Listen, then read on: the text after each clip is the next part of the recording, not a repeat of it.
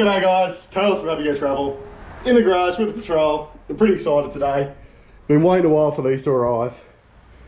The Rock Sliders. They are a sexy slider. Kickouts, got the bump at the front. I'm excited about this. I don't know if you remember one of my earlier patrol videos, I said there's 3 things you need to go off-road. Mud tyres, bash plates, and rock sliders. Then we'll see what this thing can really do. So we just had a quick talk with David Dash.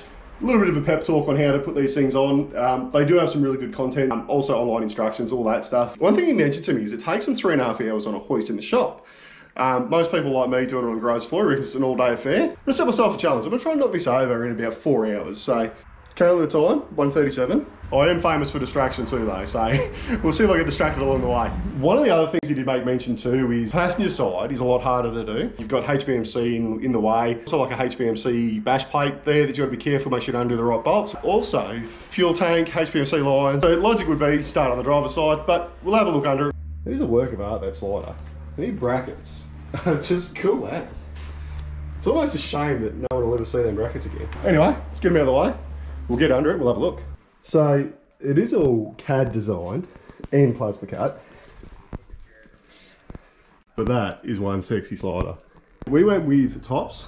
Actually, one thing I do love about these two, which I will point out, is it's actually a slightly angled slider, but the top is perfectly flat.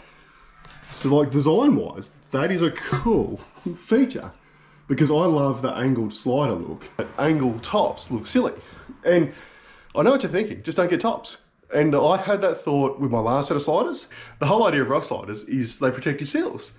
What actually happened with my last sliders, I always used to flick sticks up, they'd hit the bar and then they'd actually get jammed in between the slider and the sill. Whilst I never had any rock damage, I still had sill damage, which really annoyed me because I was trying to protect that. And I also do love, instead of going with a checker top, it's a nice smooth top. Keeps to the nice clean lines. Another thing also, I can pick that up one hand. Don't get me wrong, it's heavy, but it's not as heavy as you'd think it is. I actually just jumped on the DASH Offroad website. Just gonna have a quick look at the instructions. Safety glasses, because obviously I just came back from Fraser, so I've still got sand and shit falling out front of the car. Gonna keep the iPad with me, and let's get under here and have a look. So what I'm gonna do, I'm gonna remove the factory studs first. Couple of bolts, obviously any bolts you pull out that leaves an exposed hole, we'll put them back in place. Then we'll get into the fun part of trying to work out which bolts not to touch on the HBMC units. But in all honesty, they're all marked on the DASH Offroad instructions, so make sure you read them, because I hear this is an expensive mistake. I also whacked my car up on my couple of blocks of wood as well, just to give it a little bit more clearance under here. Pro tip, top bolt first, and then that way you can stay out from under it whilst you rattle the bottom bolt off, and then when you rattle that off, the factory step won't smack you in the face. Let's see what happens. See? Pro tip. So the seal on the Patrol, you've actually got the bottom of the door and then like under the car. So HBMC, that bolt just holds the cover on. Obviously crawl under, have a good look. Apparently there's a third bolt up there. We'll get these two off and then we'll have a look at it and verify it. HBMC unit, that bolt, that bolt. I will triple check this because I don't want to stuff this up. Wish me luck. But in all seriousness, I have triple checked this. In all honesty, if you stuff this out, accept that it's going to cost you money. There's a lot going on this HBMC bank. So my advice, definitely triple check the instructions because I can see how it could be easily stuffed up. Obviously be careful too because you don't want to break any of these lines of brackets for the fuel tank bash guard. So we're going to remove them. I can only assume that's just to pry that over a little bit to be able to get our slider mounting where it needs to be. So we'll get them out. No HBMC oil on the ground, so let's get the big jack and we'll lift this into place. Of course, doing anything like this, just be careful you're not smashing anything whilst trying to position it, jack it into place, because that's the risk with using a mechanical aid to lift it in.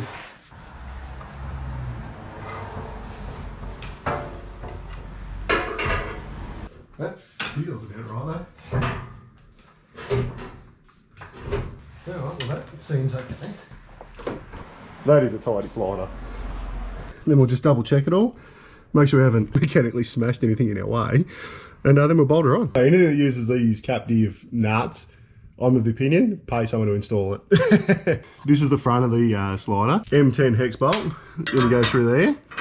We'll get this roughly where it needs to be. We'll loosely fit that, and then we'll work the rest of it out. So, cross member, mount, hole in chassis. So we'll get it through one of them. And if you see it, we'll get through one of them holes there, and then we'll push it down, get it to where we need, and then we'll loosely fit this bolt. One bolt down. We're going good. Another pro tip. Couple of these captive nuts has slightly longer tails. Not much, but it's like 1 inch. The ones with the slightly longer tails, save them for the front because you'll need the length for the front. This bit's a cruel joke. Our bracket sits nice with a HBMC unit. Now, that's our bolt hole there. That is the entrance for our captive nut. We're going to get our captive nut through there and then put the stud through there. Why you can't see it? That's not going to be hard at all. So it took me a second to come up with something. So I can see this hole in the chassis. That hole there is where the captive nut fits through. So I'll get a bit of dental floss on this. I can actually put the stud in through this hole. So I'll get the stud to poke through this hole. I'll wrap the dental floss around it, tie it up to it. And then I'll pull this wire with the dental floss tied to it. It'll pull the floss through, and then with a little bit of luck, I'm hoping I'll be able to pull the stud through with the floss. Come on, you son of a bitch. Yes! Now, find the fucking nut before I drop this. Dental floss. Mint flavoured dental floss. You can see the bolt up there, you can still see the floss attached to it, because that stud's actually quite a tight fit in there. It is frustrating as hell, so just take your time. Obviously, the more angry you get at it, the harder it becomes. So, my timing's taking a little bit of a hit. I had to go and get some hose for the bolts to go at the top of the chassis. Then I decided to go and get a couple more beers. I feel this new stuff. Don't know if it's going to be any good, but we'll give it a go. This is why jobs take me so long. So as you can see, I've precision marked out the HBMC bracket. Now we're on the cutting disc through it, and we'll just cut it to make it fit around the slider bracket. So, precision cut. We'll just touch up the edges with a bit of paint so it doesn't rust, and bolt it back in. We survived. HBMC, no oil. We'll get the cover back on it. So the heat shield for the exhaust, I just undid the bolts for that, drop that down, and that will make it easier. So the U-bracket bolts.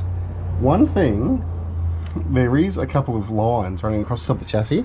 All right, so getting the driver's side done. Yes, I've done this ass about face. And I intentionally did that backwards because after doing a day and finding out the passenger side was hard, I went, you know what, let's get the hardest one done, and then hopefully the other side will be quicker. So, time-wise, we're getting there. I will say, I did go and buy beer. I wasted probably an hour in the middle there. So, this bracket here, unclip that. Well, that's a plastic cover. Pull this bracket off, which was holding this plug up out of the way. And we'll lift the slider into place. We'll start bolting it all together.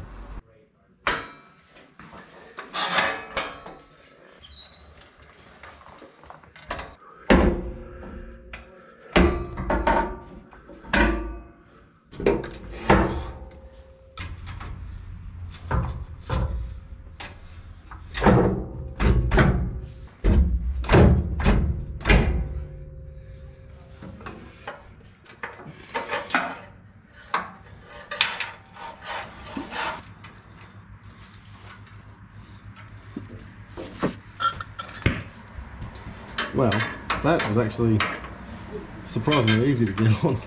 Just leave that loose.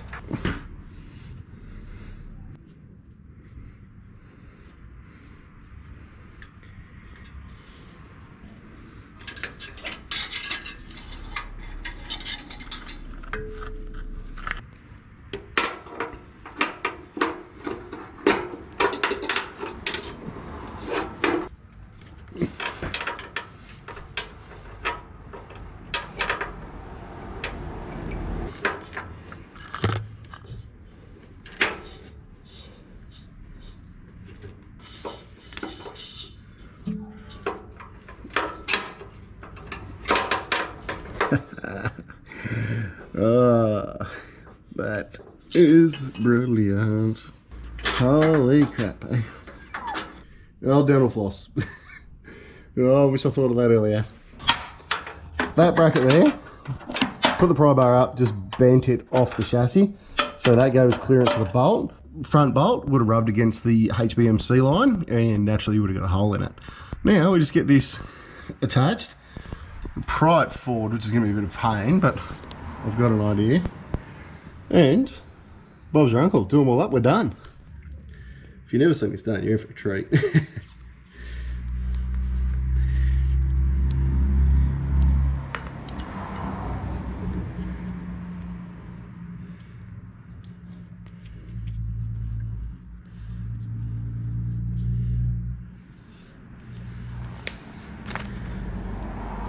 That's it.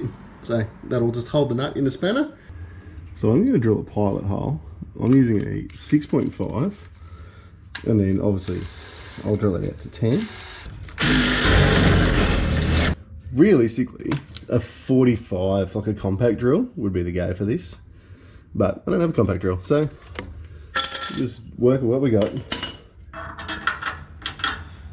Now we just tighten all these bolts up, pulled it tight, so get these two tightened up, get the back tightened up, then we're done. So this is not difficult at all. Get a 16 ring spanner, 15 ring spanner, and tighten these couple of bolts up. I don't know what they chose to fit these, but I reckon it'd be worth it. What are we gonna do? Just gonna zip tie a few wires up out of the way now. This plug here, a bit of room on it. You zip it up to that HBMC line, and hopefully that just sits up out of the way. Righto, 8 o'clock. Got it done. I reckon I probably had maybe an hour and a half, 2 hours of stuffing around as well. By the time I went and got some hose and spent time talking to Kel, cooked dinner, things like that. Just wasted time not working on it. That is on the bar outside the bracket. Yeah, that's... Jacks are on there to puff, but you can see that definitely could handle jacking off them. Oh, lucky I didn't check my roof measurements.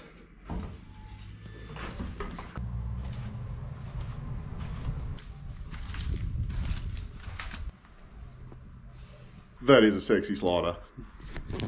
So it's been a few days now since I've installed these. A few things I want to show you. When you look down the side of the car, it looks like you've only got tube bar. With the design of the sills of the Nissan, you've actually got a little bit of step, but quite easy to stand on. That's the narrowest section. Still easy to stand on it. Don't feel like you're going to slip off it. And then with the kick outs, this is sort of what's cool. Obviously gives you more step, but the rear, easy to stand on. Because of the design and the way the door goes down, you can actually still quite easily stand on it with the door closed. For me, I'd say allow yourself 5 to 6 hours to do this job. On the passenger side, where the U brackets go above the chassis and you've got like the brake lines, I think they're brake lines, you need 2 little lengths of hose. So make sure you got the hose first. So where this front bracket bolts through the body mount, you don't have a lot of space, so you will need a 45-degree drill. So organise yourself an angle drill, and that way you're right to go to drill them couple of holes at the front mount. With the back mount, use the dental floss trick. But other than that, I think they're a good thing. Love the design, love the look. Put the jack under it already and lifted the weight of the cars. I just think they're a good looking bit of gear. Another thing that I would love about these two is DASH Offroad guarantee. You bend them, they'll resend them. So basically, if you manage to wreck one of these, they'll give you another one. So they've got to be confident that they're okay. But in all honesty, I believe they're strong. After seeing the jack hanging off the very edge of it and taking the weight of the car, I don't think you'll actually bend them. I don't think you can do it. So anyway, that's my DASH Offroad Rock Sliders, the big O Deluxe, I believe they're called. As always, I'd love to hear your thoughts and opinions, so feel free to comment whatever below. If you like what you see, feel free to subscribe. And until next time, guys, go travel.